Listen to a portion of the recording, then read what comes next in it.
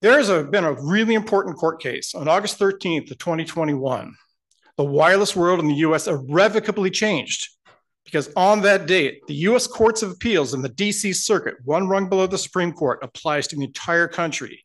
In one case, an environmental health trust, who we heard from before, they sued the FCC and won. And this is what the judges ruled, quote, "We mandate that the FCC provide a reasoned explanation for its determination that its RF microwave radiation guideline adequately protects against harmful effects of exposure to microwave radiation. We, in particular, the FCC must provide a reasoned explanation that its testing procedures are protective," which they're not. And two, we must address the impacts of RF microwave radiation on children. That's our target.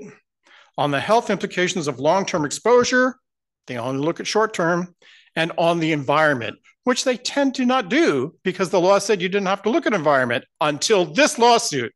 Now you have to. The letters that we sent to the board this week included links to 27 volumes of peer-reviewed scientific evidence, 11,000 pages, folks. We're not asking you to read every page.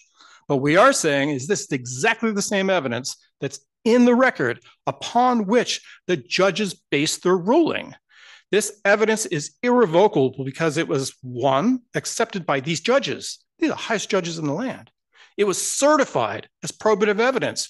Nobody can say, oh, those studies aren't any good. We can't look at those. Evidence at the federal court served as the basis for the ruling and the mandate, and it proves that this current guideline they talk about is not protective. That's what it proves. So the FCC is supposed to go back and do this work. They've dragged their feet for 2.5 years, and they're probably going to stonewall some more.